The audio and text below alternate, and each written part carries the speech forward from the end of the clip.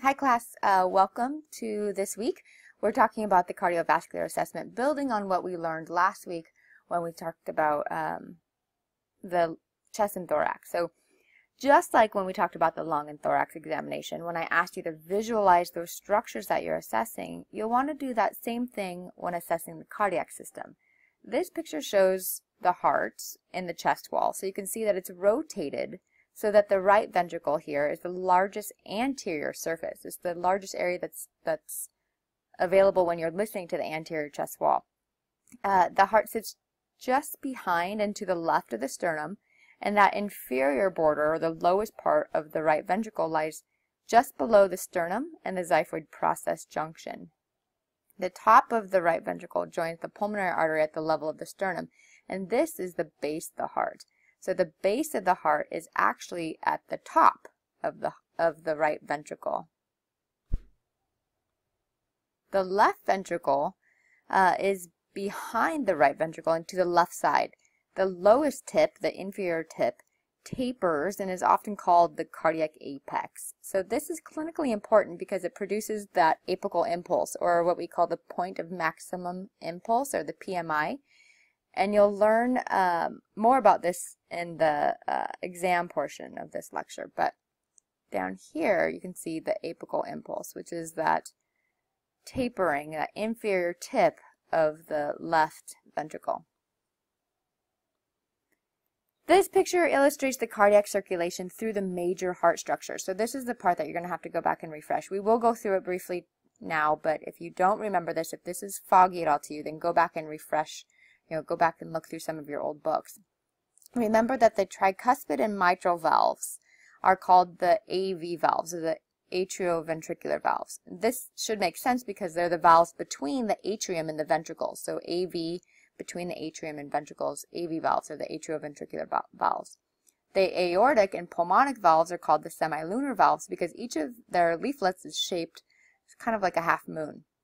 So let's briefly go through the cardiac circulation. You have oxygenated blood, which obviously then comes from the lung since it's oxygenated. It flows into the left atrium through the pulmonary veins, then through the mitral valve into the left ventricle, and then it's ejected out through the aortic valve into the aorta and out to the body. It then becomes unoxygenated because it gives its oxygenated blood all over the body, right? So the unoxygenated blood returns to the heart through the superior vena cava and into the right atrium through the tricuspid valve and into then the right ventricle. From there, it's ejected through the pulmonary valve to the pulmonic arteries and to the lung to become oxygenated, and then the whole thing starts all over again. Obviously, remember these two things are happening simultaneously. The blood from the right ventricle and the blood from the left ventricle are being ejected out in this kind of circular motion. The heart sounds that you hear, or sometimes you feel, are caused from the vibrations associated with these valves, the AV valves and the semilunar valves, closing. So when you hear lub-dub, lub-dub, lub-dub, those are the lubs, and the dubs are the valves closing. Okay, so the flow that we just talked about is broken into two major cycles. The first cycle is systole. This is the period of ventricular contraction. This is when the ventricles are contracting and ejecting that blood really forcefully out the valves. So the ventricles are full of blood, they contract, they eject most of the blood into the aorta and pulmonary arteries, causing the pressure to reduce, and then the ventricles relax. When the ventricles relax, this is called diastole. During diastole, the blood flows relatively passively from the atrium into each ventricle. So that filling, the filling of the ventricles, is more of a passive process, whereas when the ventricles contract, that's very active, very forceful contractility. The ventricles fill passively until the pressure gets high enough, and then the ventricles contract again, and they start the cycle all over again. So systole is ventricular contraction. Diastole is kind of ventricular filling, you can think of it. If you think of this in terms of the valves, during systole, the ventricles eject the blood out, which means which valves are open? The semilunar valves, the aortic and pulmonic valves are open, right? So the AV valves must have just closed, right? Because the AV valves have to close so that when the ventricles contract, they can contract and the blood can go out the right valves. You don't want the blood going back up into the atrium, right? So the AV valves have just closed, and that produces the first heart sound, because remember, the heart sounds are caused by the valves closing, snapping shut. So the first heart sound you hear, S1, is the AV valves closing. At the end of systole, which is also the beginning of diastole, the aortic and pulmonic valves snap shut, and that produces the second heart sound, S2. So at the end of systole, when all the blood's been forcefully ejected out the ventricles, then the valves have to snap shut, and that causes S2, right? So the aortic and pulmonic valves shutting closing produces the second heart sound.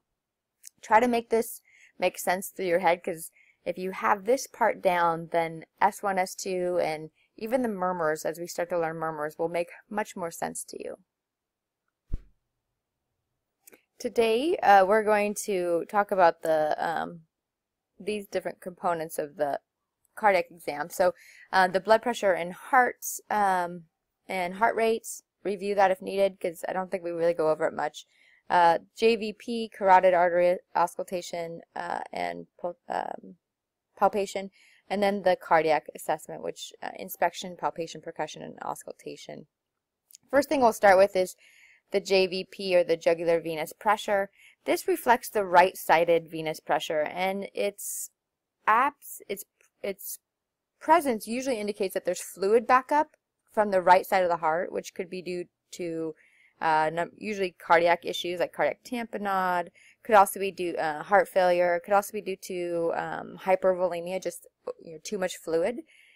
Superior vena cava obstruction, and other things. So here's a picture of the measurement of JVP. So you can see that the clinician is using two different straight edges to measure the JVP. Regardless of the position that the patient is in, the distance from the sternal border should be about the same. So if the head of the bed is more elevated, the JVP would be lower and the measurement would still be the same. So we tell students to make sure that the head of the bed is up high enough to make the pulsation, the jugular pulsation, to be in the upper 1/3 of the neck. That way you can measure it the best. It's more important to make sure you have a straight edge here, that you have a 90-degree angle there, and we'll practice this in lab as well. So you want to measure the distance from the sternal angle down here, and that straight edge goes straight up, and then you find the pulsation in the neck, the jugular venous pulsation, and then that straight edge goes straight out. You want to make sure this is a 90-degree angle, and then you're measuring how many centimeters there is here. Normal should be less than about 3 centimeters. It might be increased in someone who has fluid overload with heart failure, sometimes pregnancy, myocardial infarction, COPD, cardiac tamponade, all those sort of things. The hardest part for students is usually trying to figure out what is the jugular pulsation and what is the carotid pulsation, and how do they differ. Well, the carotid is usually very easy for students to find. It's palpable. The pulsation doesn't go away when you press on it. You can feel it kind of bounding there. The height of the pulsation doesn't change as the patient's position changes, as the head of the bed changes. And the height of the pulsation isn't affected by inspiration. So if the patient takes a deep breath and hold it, the pulsation will still be in the same area of the neck. The jugular pulsation, anyway, it's not usually palpable. You can see it, but then as soon as you go to palpate it, the pulsation goes away. It's eliminated by light pressure. The height of the pulsation is somewhat position dependent. So if you lay the patient straight back, the pulsation should be higher in the neck. And if you bring the patient up, the head of the bed up, then the pulsation will be lower. Sometimes students will lay the patient straight, just flat on their back. If you can't see the jugular pulsation, then obviously there's probably not any JVP. There's no jugular venous pressure. if you can't even see it when they're laying straight back. Sometimes you can only find the JVP, the pulsation, right in the suprasternal notch. So when you're trying to find the jugular pulsation, I tell students to look for the external jugular vein, which sometimes you can just see in the neck. That one doesn't usually have a pulsation associated with it, but then look deep to that and see the internal jugular vein, because that's the one you actually want to measure, is the internal jugular vein pulsation. Again, it's seen in the suprasternal notch sometimes, all the way down kind of between the clavicles, but then should come up through the neck. So change the head of the bed around until you can see that jugular, internal jugular vein.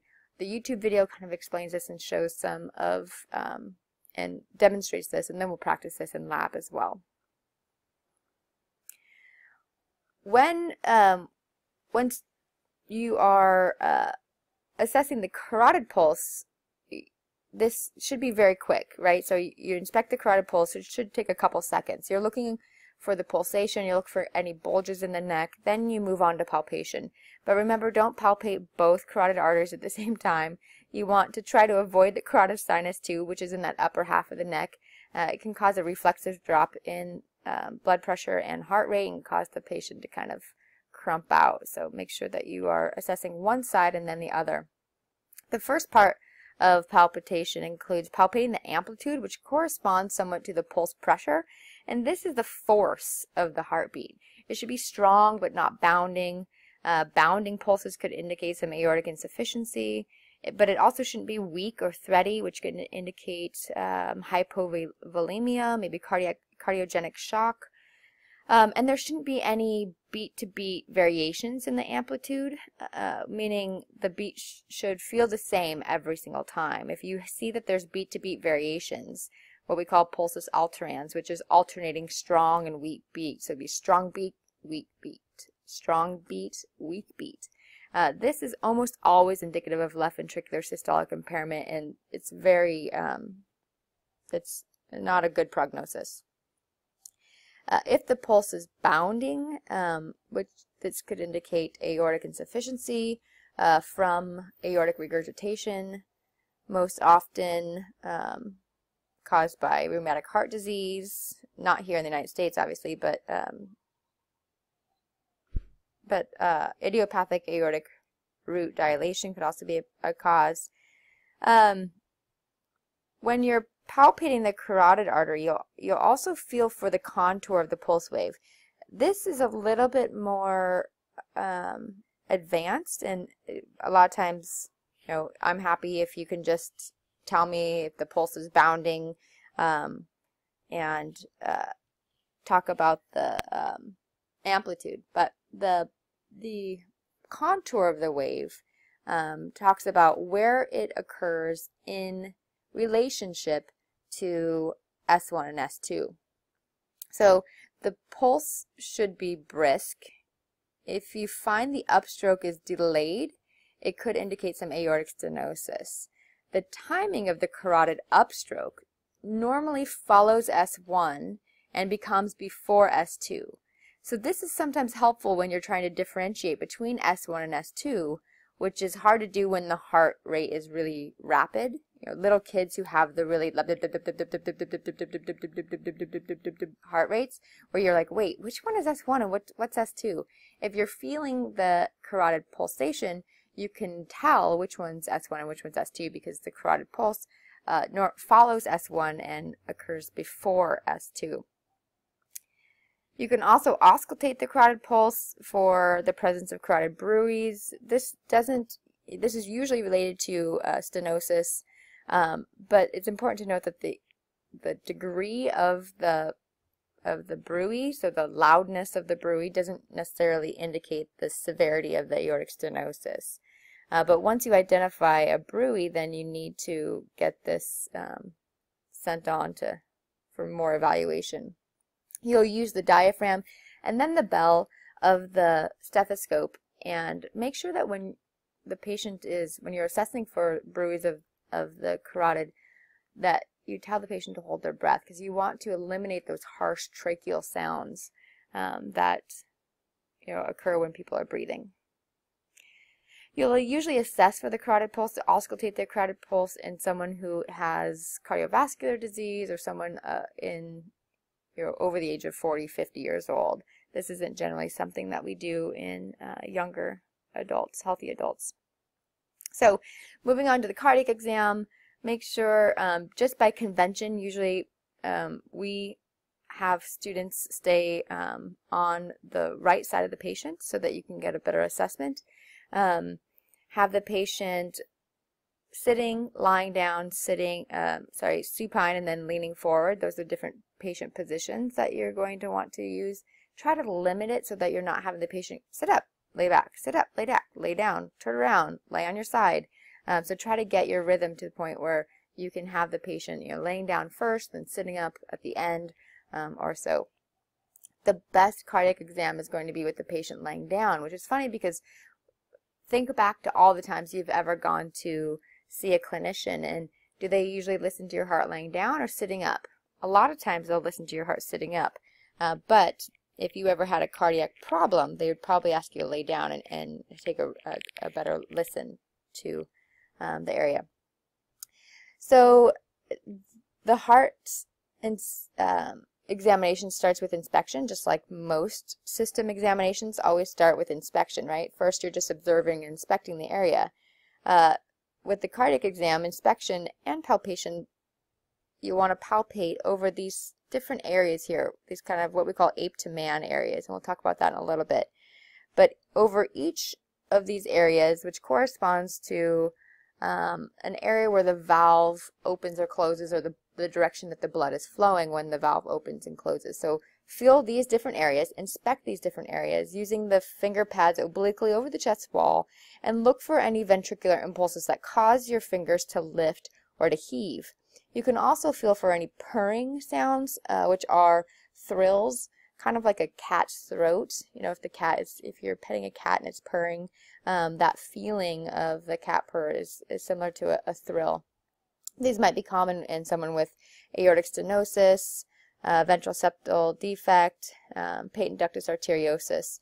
Here's a picture of a patient of mine. I think it's a video. Hold on. Oh, yeah. So take a look at my fingers here when I'm feeling her chest wall.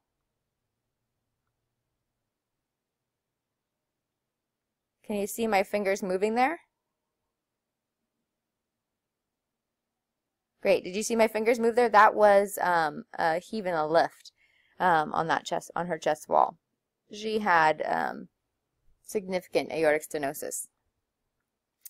The apical pulse, or the point of maximum impulse, is the pulsation of the left ventricle. This is really the only normal pulsation that you should palpate in the chest wall. It's usually at the apex of the heart. You can feel it in majority of individuals, greater than 50%. It might be a little bit displaced in someone who's pregnant because they have kind of that fluid overload. And then CHF, congestive heart failure, and cardiomyopathy. Obviously, cardiomyopathy is enlargement of the heart, so it may be displaced in that setting as well. You might not feel it in someone who is obese or has really thick chest wall muscles, or an increased AP diameter, such as in patients with COPD, where their chest wall their chest expands and kind of have more barrel-chested. You normally should be able to feel it in the left intercostal space in the mid-clavicular line. That's what this ICS-MCL stands for, intercostal space, mid-clavicular line. If you can't feel it, have the patient roll to their left lateral decubitus position, which just means, if they're laying down, roll to their left a little bit. And you might be able to feel it better then, because having them roll will bring the cardiac structures closer to the chest wall, and you might be able to feel it better. In women or men with large breast tissue, have them pick their breast tissue up so that you can feel that area, because in women a lot of times the PMI is really around the same area as their bra, kind of the wire from their bra, or the under support structure of their bra. So have them displace that area so that you can feel for the PMI. Normally, it should be felt in one inner space between two ribs, in one of those inner spaces. It should be shorter than S1 If it's sustained, meaning you can feel it through S1 and S2, that's abnormal. If you can feel it in more than one interspace, that's also abnormal. Can usually indicate some ventricular enlargement for some reason, usually cardiomyopathy, pregnancy, CHF, etc. You could percuss the heart. That's a possibility. After inspection and palpation, the next step in assessing someone is percussion. But this maneuver has very little use in most clinical situations. It could be helpful in patients that you don't feel the apical impulse, if you want to try to map the cardiac border and see if there's some enlargement. But nowadays, a chest X-ray can usually do the same thing. But also just feeling the PMI, if it's displaced, could tell you that there's cardiomyopathy as well. So it's not really useful this day and age, especially in females because of large breast tissue and things like that. But you can practice this in lab, but it's not routinely helpful in most clinical situations. I can't tell you that I've ever percussed a heart border, even out of curiosity. Okay, so the next step, the kind of the bread and butter of what we think of when you think of cardiac assessment, is the auscultation. But really, this is the fourth step. So first, you have to inspect and palpate. You don't really need to percuss, but then you have to auscultate. So auscultate at the end. It's important to be familiar with your stethoscope and know the differences between each of the scopes and the sides. If you have one that twists, or if some of them that don't twist, the diaphragm and bell don't twist, then you just need to have light pressure for the bell and a harder pressure for the diaphragm. So the diaphragm is more useful when there's higher pitch sounds like S1 and S2, in addition to some murmurs like aortic regurgitation and mitral regurgitation. The bell is better for more sensitive, more low pitch sounds like the extra heart sounds like S3, S4, and some of the more low-pitched murmurs like mitral stenosis. So you will auscultate with both your diaphragm and bell, or you should. These are the areas that you're going to auscultate. We call these areas ape to man, and we'll talk about that in a little bit. But your first area here is at the second intercostal space, the right sternal border. This is the only area on the right side of the chest that you need to listen to. And then on the left side of the chest, the second intercostal space on the left sternal border. Then you move your stethoscope down each of the intercostal spaces along the left sternal border, and then move it out to the cardiac apex, which is in that fifth intercostal space in the mid-clavicular line. So this is kind of mid-clavicular. You can see the clavicle here, mid-clavicular in the fifth intercostal space. It's easier to remember these based on the valves that are associated with those sounds, and we call it ape to man. A is the aortic valve, so in this area you'll be listening to the aortic valve. The aortic valve isn't actually there, but this is the direction the sound will travel because this is the direction of the blood flow when the aortic valve closes or opens. So A is the second intercostal space, the right sternal border, and that corresponds to the aortic valve, the area that you're going to hear aortic valve murmurs best. You might hear them all over the cardiac, the pericardium, but you'll hear them loudest, or you'll hear them best in that second intercostal space, right sternal border. The pulmonic valve you'll hear best in the second intercostal space on the left sternal border. Erb's point, which is that third, fourth, and kind of headed down towards the fifth area of the left sternal border, is the base of the heart, and then the tricuspid valve is that fifth intercostal space on the left sternal border, and then the mitral valve is the fifth intercostal space in the mid-clavicular line. So this is the cardiac apex down here. So at the apex, you're more likely to hear mitral valve issues. Okay, so remember this because this will help you when you're trying to identify murmurs. Once you hear a murmur, that's great, but now you have to start identifying, well, what am I hearing? What possible murmur is this?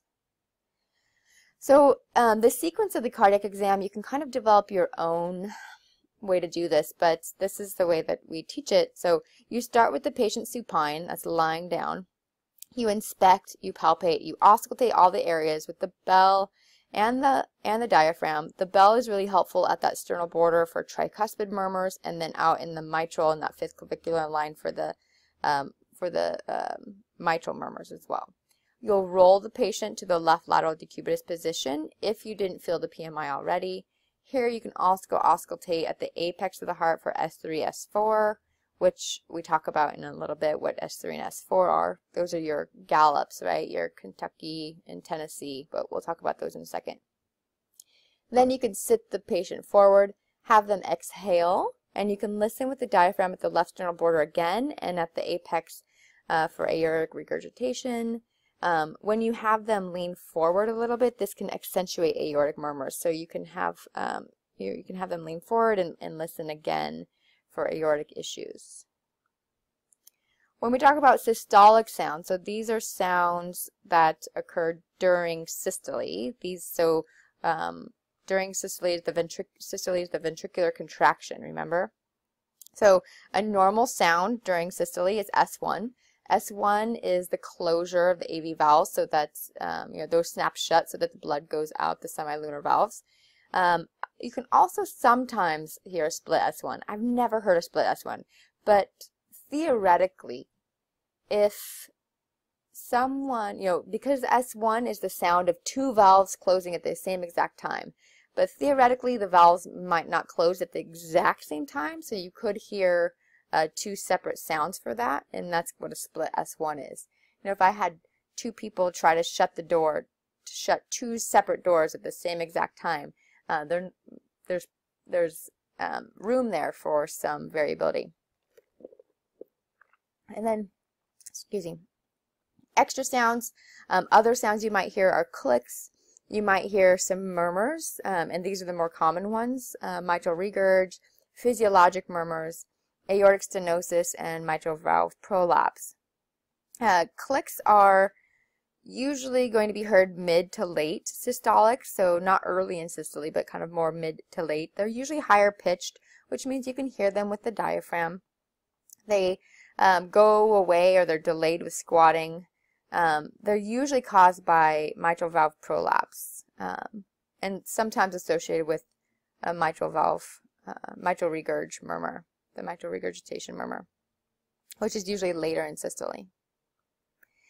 Diastole or diastolic sounds are normally going to be an S2 and a split S2. So same as the S1. S2 sound is the closure of two separate valves closing around the same time, hopefully the exact same time. If it's the exact same time, then you won't hear a split S2, but if there's a little bit of delay, then you could hear a split S2. Extra sounds, you might hear an opening snap.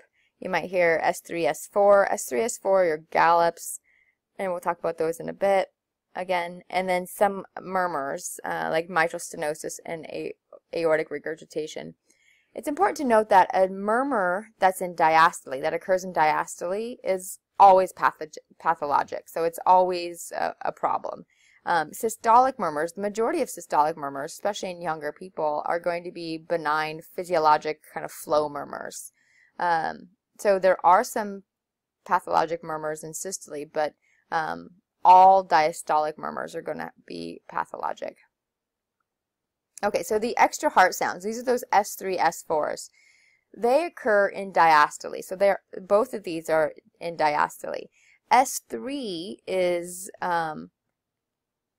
we call it Kentucky because, and I've underlined the area that's the extra heart sound, so it's Kentucky, lub-dub-dub, lub-dub-dub, lub-dub-dub, lub-dub-dub. So the lub is S1, the dub is S2, and the extra dub is the extra heart sound. So lub-dub-dub, lub-dub-dub. So it's a early in diastole sound. So S3 is early in diastole. You have S1, S2, and then S3 quickly after the S2. Does that make sense to you guys? Whereas S4s are later in diastole. So they actually occur right before S1. Because remember, it's a cycle. It's like a loop. Lub-dub, lub-dub, lub-dub, lub-dub, lub-dub. Lub is S1, dub is S2. If you have an S3 murmur, it's lub-dub, lub-dub, lub-dub, lub-dub, lub-dub. Whereas an S4 is going to be before the lub. So we call this a Tennessee, Tennessee, Tennessee, lub-dub-dub, lub-dub-dub, lub-dub-dub, lub-dub-dub. So your first dub, your first sound is the extra sound, is the S4. So let's try to do this. So lub-dub, lub-dub, lub-dub-dub, lub-dub-dub, lub-dub-dub. That's a what? S3, right? Because it happened right after the dub. So now we're trying to do the S4. Lub-dub, lub-dub, lub-dub, dup lub-dub, dup lub-dub, dup lub-dub, dup lub-dub, dup lub-dub. So now you can hear that the S4 is right before the lub-dub. So in this case, it's a late in diastole murmur. So the S4 is later.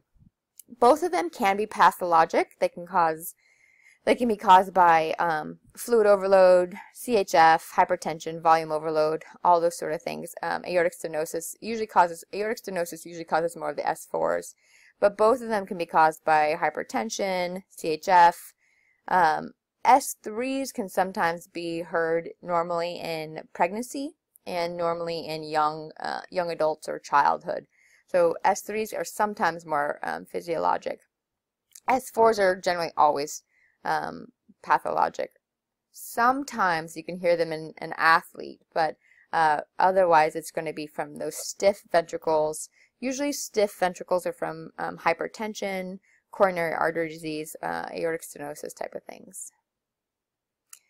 Both of these are best heard in the apex, the cardiac apex, when the patient is in their left lateral decubitus position, so that you are getting that chest wall closer to the cardiac structures closer to the chest wall, so you get a better listening, better connection, better, louder sounds. The split S1s and S2s, remember that S1 and S2 are made up of those two separate valves closing. Because of this, if the valves don't close at exactly the same time, it's possible to hear the sound of each of those valves closing separately. So split S1s can be physiologic. Both of them can be physiologic. They can also be associated with, on the S1, a right bundle branch block, and the closure of, a split S2 can be associated with a left bundle branch block. But S2s and S1s can be physiologic. You don't want to see a fixed S2, where a fixed S2 is where you hear the split, and when you have the patient take a deep breath and hold it, the split is still there and it sounds exactly the same way. And then if the patient exhales and holds it, the split is still there and doesn't change at all, right? So that's what's called fixed. Usually a split S2 during respiration is a normal finding, and it happens because of that pressure changes, the intrathoracic pressure changes during inspiration, which cause the aortic valve to close a little bit before the pulmonic valve. So a split S2 that occurs during inspiration and expiration can be normal, but when you have the patient hold their breath and listen, it should go away. But the fixed S split is abnormal. That's seen in some patients with the ventricular septal defects, maybe the left bundle branch block, or atrial septal defects. Okay, other heart sounds. You could potentially hear a pericardial friction rub. This sounds kind of like a murmur, but there's multiple areas. There's multiple components to it. So it's like kind of a scratchy sound that has more than one, usually two, if not three short components to it. It can be all the way throughout systole or diastole, and it's really that inflammation of the pericardial sac that you're hearing, and not really from valves. So this isn't really a valvular sound. You're going to generally hear it along that Erb's point, that kind of third, fourth intercostal space on the left sternal border. It's scrapey, scratchy, definitely high pitched, so you'll be able to hear it with your diaphragm. You can have the patient lean forward. That's going to bring, again, that cardiac structures closer to the chest wall, and you're going to hear this better. So murmurs. As an RN, you should be able to identify murmurs or hear murmurs, like know that, oh, hey, this person has a murmur. But now, as an APRN, you need to say, great, okay, there's a murmur. But now you have to be able to assess the timing of it, the location of it, if it's radiating, the intensity, and probably moving forward, what type of a murmur it is. So the timing of the murmur can help you identify it as systolic or diastolic. And then you can also talk about if it's early, mid, or late in diastole, early, late, or early, mid, or late in systole. And then other things that are helpful to say is like holosystolic or pansystolic means it's all the way throughout systole. So that's your, when you're hearing a holosystolic murmur, you're hearing lub-dub, lub-dub, lub-dub, lub-shtub, lub-shtub, lub-shtub, lub-shtub, lub-shtub. That's your holosystolic or pansystolic murmur. So it's all the way through systole. Whereas a mid-systolic might sound lub-dub, lub-dub, lub-shtub, lub-shtub, lub-shtub, lub-shtub, lub-shtub. So it's not all of systole. It's only part of systole. You'll also want to identify where are you hearing this? Where does the murmur originate? Where do you hear it best? Is it at the base of the heart or is it at the apex of the heart? Murmurs at the second intercostal space on the right systolic border usually indicate aortic valve, right? So left sternal border, second intercostal space are usually going to be your pulmonic valves. So remember your ape to man. That way you can kind of identify where I'm hearing a murmur right here, loudest right here. So what possible, what are my possibilities? What valves are closing in that area? Some murmurs can radiate. Some can radiate to the neck. Usually aortic murmurs will radiate towards the neck, and that's because of the direction that the blood is flowing. Some will radiate to the axilla, especially in children. You might hear a murmur radiating to the axilla, can potentially even to the back with kiddos. So if you hear a murmur in a kid, listen to their axilla, listen to their back. You can grade the murmur based on how intense it is, how loud it is. Grade 1 out of 6 you probably won't hear. It's very faint. It's not heard in all positions, not heard all over the chest. Grade 2 out of 6 is quiet, but usually you can hear it somewhat immediately. Grade 3 is moderately loud. So if you're hearing it, it's probably a grade 3 out of 6. Maybe a 2 out of 6, but probably a 3 out of 6. Grade 4 is loud with a thrill, so you can feel a palpable thrill. Grade 5 out of 6 is very loud with a thrill, heard with the stethoscope partly off the chest. So this is the one that you can hear as you're starting to put the stethoscope on the chest. And then grade 6, you can hear the click. You can hear the click in the murmur, even just sitting next to the person on the couch. You don't even need your stethoscope. And some people who have had aortic stenosis really severely, you can hear their murmur just by talking with them or sitting next to them. Sometimes people who have had repairs, you can hear sort of the clicking sound. So be familiar with that grading systems. You can identify murmurs by pitch, so you can call them high, medium, or low pitched. You can further categorize them by the quality, if it's a blowing sound, a harsh sound, a rumbling sound, or a musical sound. These get a little bit more descriptive and a little bit more, you kind of have to know, this will come with time, right? And then the shape, the crescendo, the decrescendo, the crescendo, decrescendo, or the plateau murmur. This talks about the, where's the emphasis. So a murmur that starts loud and then tapers off is going to be a crescendo murmur. And then a decrescendo murmur is going to start soft and build, and then the crescendo, decrescendo is going to have that variability. First, the plateau, which is going to be even. So listen to the murmur, lub-dub, lub-dub, lub-sh-dub, lub-sh-dub, lub-sh-dub, lub-sh-dub. So you hear it loudly at first, and then it kind of tapers off, but it's kind of holosystolic, right? So you could identify them based on their shape as well. I'm happy if you can identify the location of the murmur, the grading of the murmur. So how are you going to grade it on a 6-point scale? So location, grading, timing. Is it systolic? Is it diastolic? Where are you hearing it? And what is it graded? Those are the best things that, the things that I hope that you can always do. Then the next one of these is probably the quality. Is it a harsh murmur? Is it a blowing murmur? Things like that. Okay.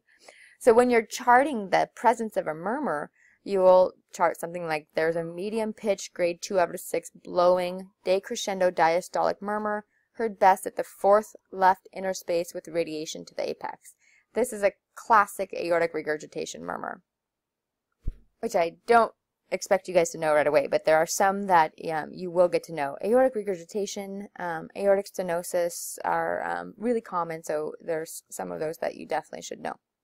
So luckily there's a mnemonic for you guys to remember common murmurs. Mr. Pass is the MVP and Miss Ard.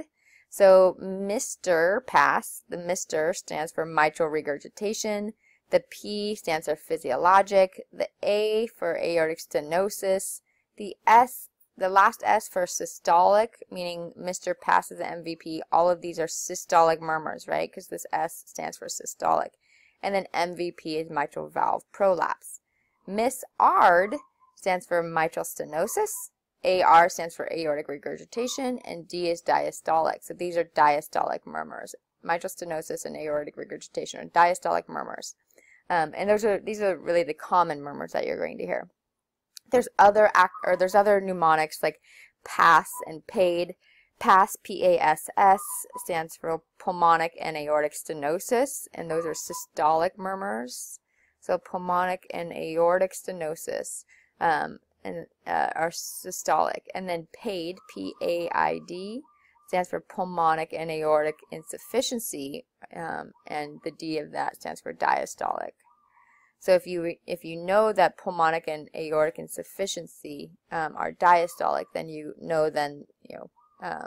can kind of make sense based on which valves are closing.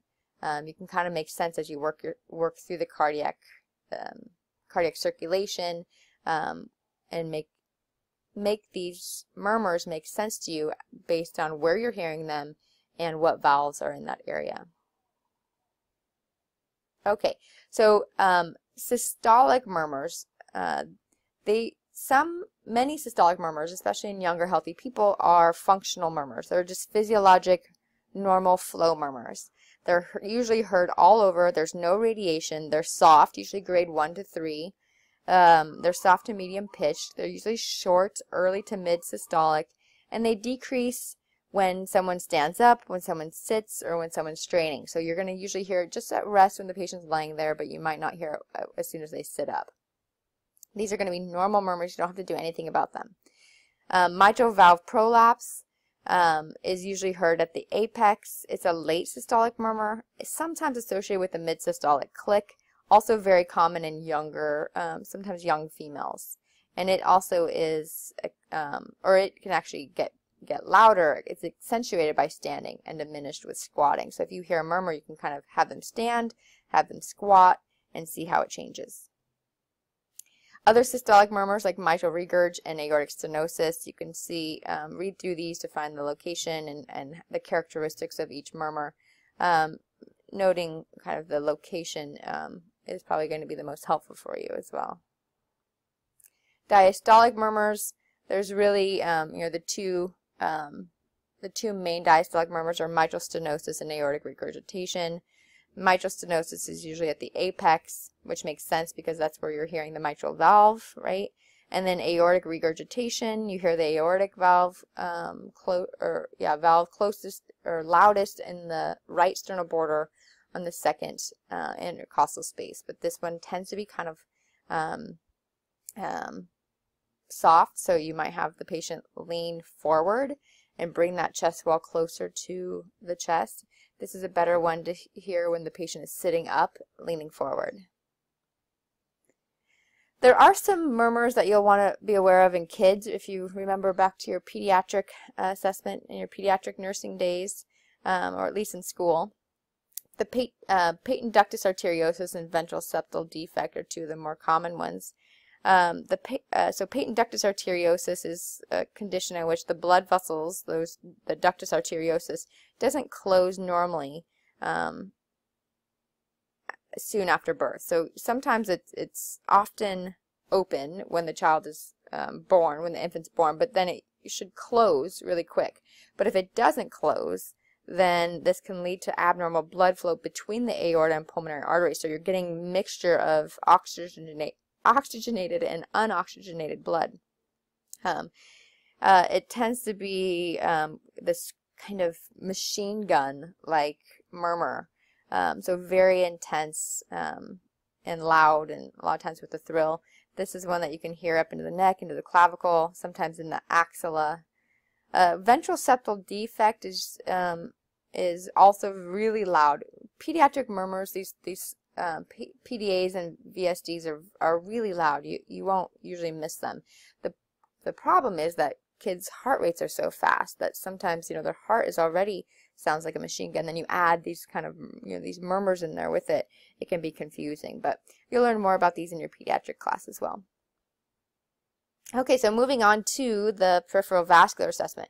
So that's the cardiovascular, but part of the cardiovascular is looking at the peripheral vascular system as well. So you want to check for swelling and edema and pulsations in the feet, and those things all tie back to cardiac structure or cardiac function as well.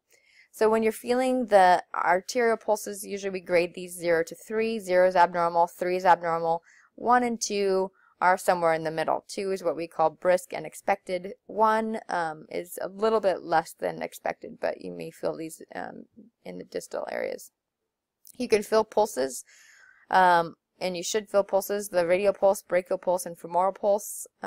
Radial, obviously you guys know where that's at, probably in the that flexor surface of the lateral wrist.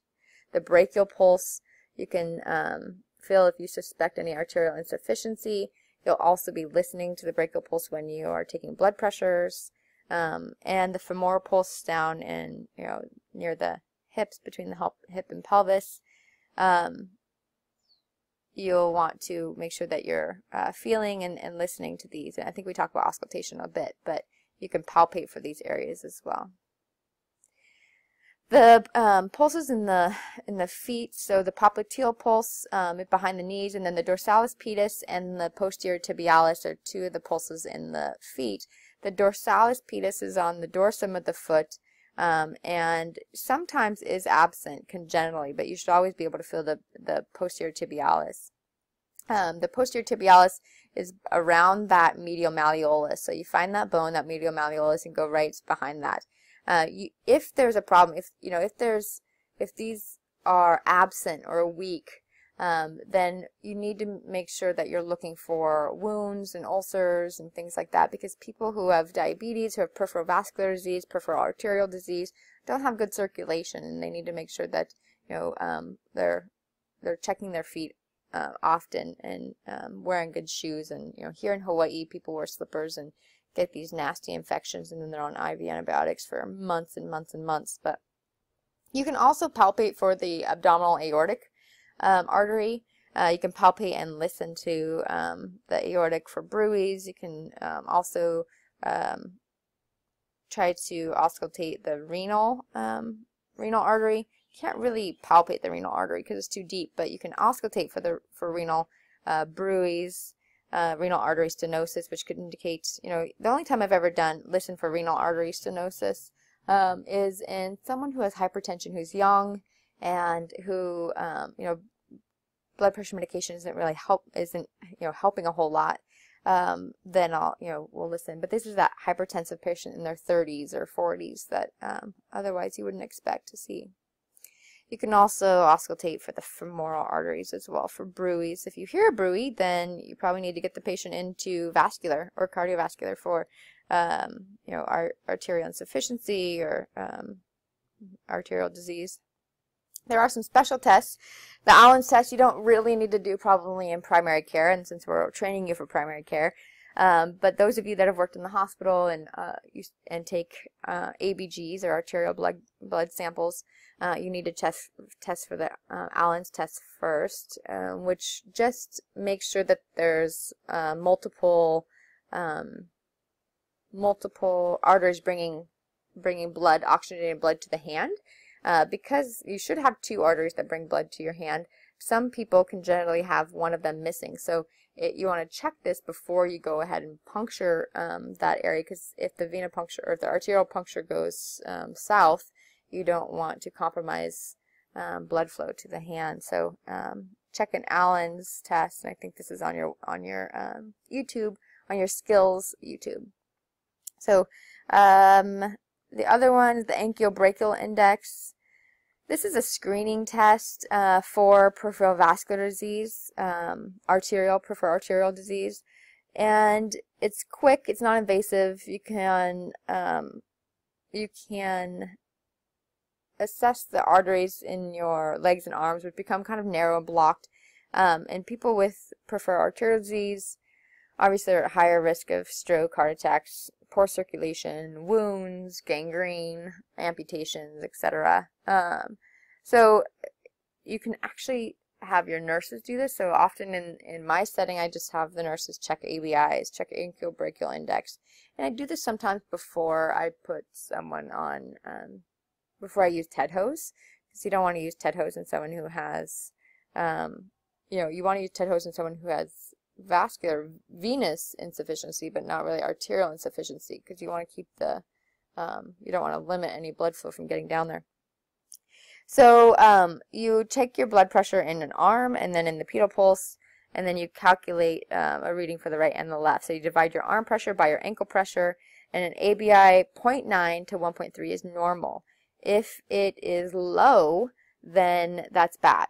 If it's below, 0.9. If it's higher, then whatever. But if it's low, 0.41 to 0.9, then that's mild to moderate disease. If the ABI is 0 to 0.4, that's severe disease and critical stenosis. These can be, again, helpful when you're trying to decide about TED hose use and things like that.